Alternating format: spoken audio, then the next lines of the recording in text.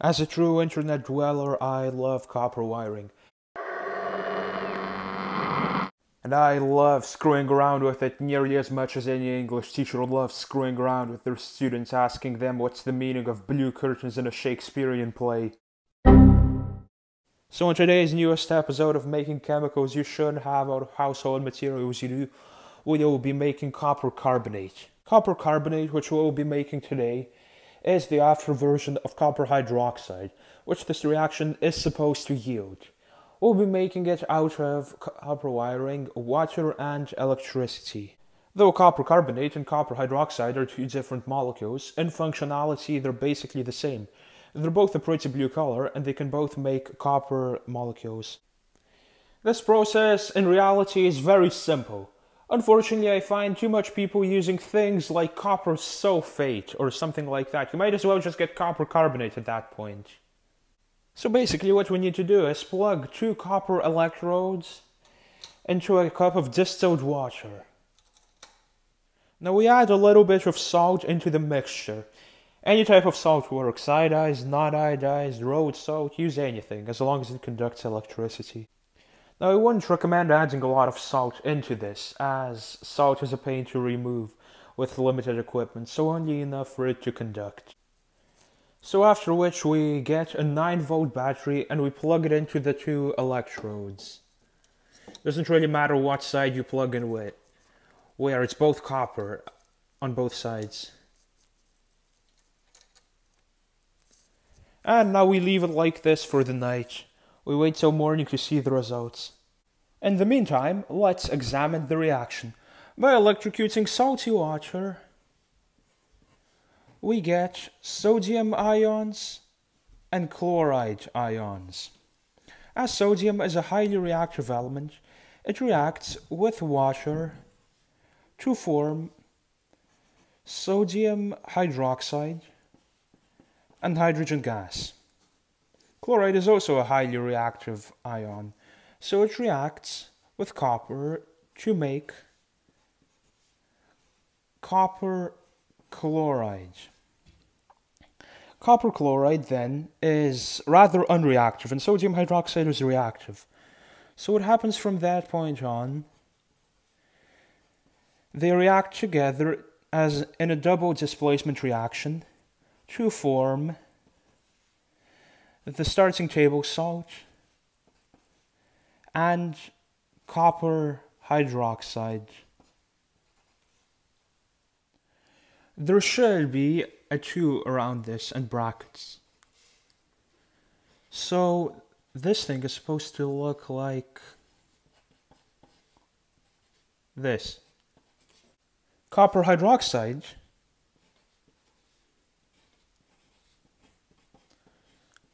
then reacts with carbon dioxide to form copper carbonate and water. 2 days later. So I've waited 2 days because the reaction was slow, and I came back to the solution looking blue and with the precipitate forming at the top and at the bottom. The precipitate is a mixture of copper hydroxide and copper carbonate, as both of those molecules are insoluble, therefore floating around like this. The electrodes which I used have become a rather unusual color. The negative electrode has become a greenish color. If I bring it up to the camera, you can see that would be the copper chloride, which is a green color in nature. And if we bring the other one up, we can see that it's become this black color. That would be copper oxide. That's a bit of precipitate, which is still left on it, but for the most part, it's copper oxide. Now, the reason it became copper carbonate from copper hydroxide is because copper hydroxide is a very aggressive molecule, as aggressive as a pit bull named Princess. Therefore, it reacted with the carbon dioxide and formed copper carbonate. So for the next step, we need to dry the solution to get all of the copper carbonate out. Usually a normal person can do this using a vacuum filter, however I am not a normal person, so I would let the water evaporate. Now, before we sit for a week waiting for a cup's worth of water to evaporate, it's worth mentioning that the only precipitate in this is really at the bottom, so we can remove the water at the top however we want. I usually use a syringe for this, so we just get some, pour some into another cup and repeat this process until there's hardly any more water left. So we really just went from needing to evaporate an entire glass of water to just needing to evaporate this little bit of water before we can actually get pure copper hydroxide or carbonate. Some time later. Now after waiting a few days worth of time, I managed to dry up all of the water and I was left with this blue powder. I didn't get much of it, roughly this much. The jar on the right here is how much I had before. To get as much as I did over here, I had to run the electrolyzer for like a week on several batteries. So if we want to test out whether or not it's truly copper carbonate hydroxide, I prepared a glass of water over here. This is pure H2O. So I'll grab this, I'll pour this into the cup, see how well that works out.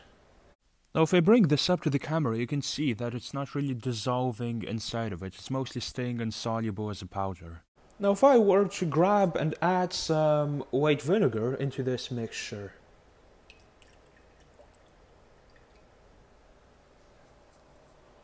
and wait a bit of time, as you can see, after waiting like half a minute, it became blue, this bluish color.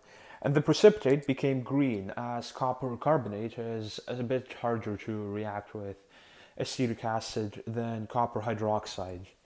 If we bring this up to the camera, you can really see that it's much more blue than it previously was. The black debris floating around with it would be copper oxide, which I got by putting this thing in the oven. I tried to speed up the evaporation process by putting it at a low temperature, which you can probably do. Except I'm pretty sure it burnt a bit of copper, hence the blue stuff. It's much more, hence the black stuff. As you can see, it's much more blue, and there is blue clouds of water around the parts where there's the most precipitate. Right then, and that's how you make a pretty blue colored powder or solution out of literal copper wiring. Right then, till next time. See ya.